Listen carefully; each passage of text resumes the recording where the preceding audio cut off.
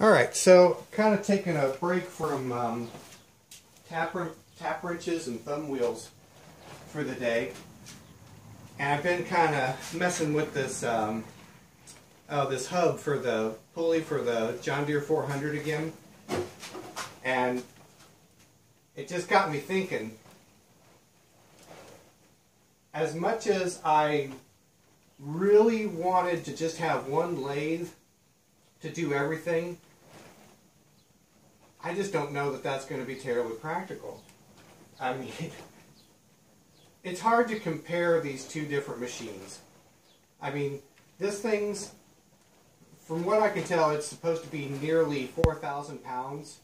And this thing's supposed to be around about 1,200 pounds the way it's configured. And I mean, it's night and day, the difference in how they operate. I mean, this feels more like slinging a big sledgehammer, and this feels more like, I don't know, working with a 16-ounce hammer. I mean, I can put larger pieces of stock on this and turn it, but I mean, it goes without saying, it just doesn't have the same level of rigidity as this big hendey does.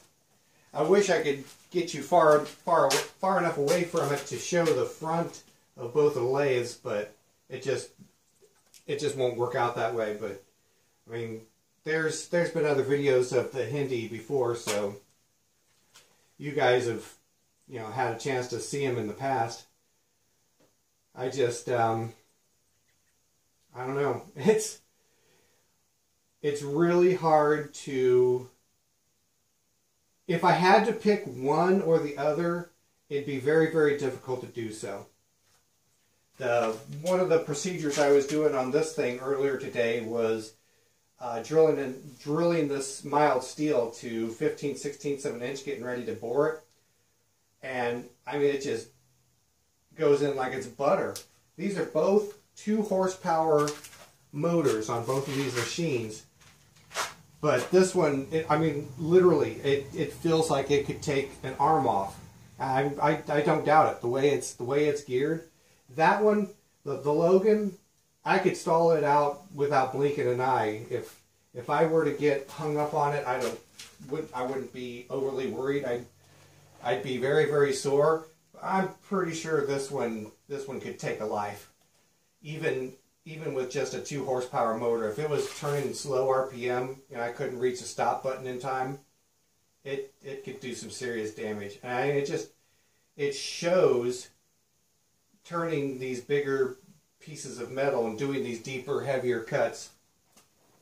It doesn't bog down. If I get my RPM set correctly on it, it doesn't even flinch. It just bears down and cuts and cuts and cuts.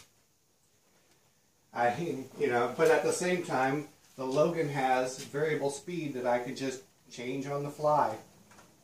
So I don't know. I've got a lot of thinking to do, but it almost seems like the more logical thing to do would be to keep both machines long term. And the other thing is, you know, there are times every once in a great while where it'd be nice to just have a piece of material chucked up on this doing a procedure and, you know, get to some other little oddball part that I needed to do on the opposite lathe. So, I mean, I can totally see it. It would definitely be a convenient thing to keep them both around. I don't know. It's just one of those things. Anyways, I figured I'd share those little bits of thought with you guys.